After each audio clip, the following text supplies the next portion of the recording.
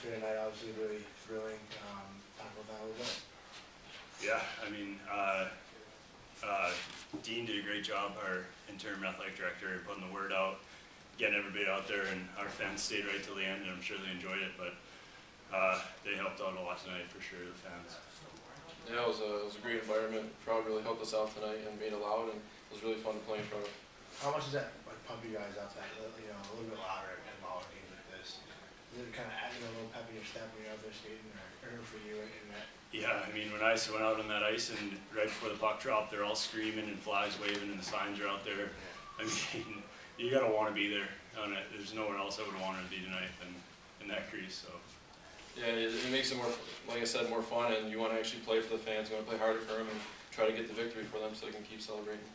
Sam, I from nerve-wracking with those last 34 seconds facing a 6-on-3. Yeah.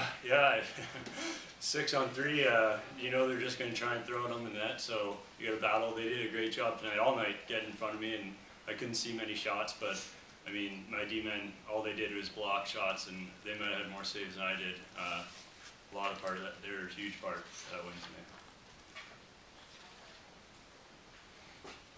How big was penalty kills are obviously huge all night. I think they had like 4 power plays in like a 9-minute span in the second too. What were you guys doing so well to kill those off? Just working hard on the BK, that's all it is, just hard work. And I think that anyone we put on the ice in our lineup is going to be the hardest worker on the ice. And we put together a great PK today. How big was it for you personally to come back after a game like you had at UNH last week, to come back not only get a win tonight, but a shutout and a pretty big one? Yeah, I mean, I know they're going to have games like that, and I just kind of put it behind me. As soon as Sunday came, it was gone and in the past, and I was battling for the chance to start this week.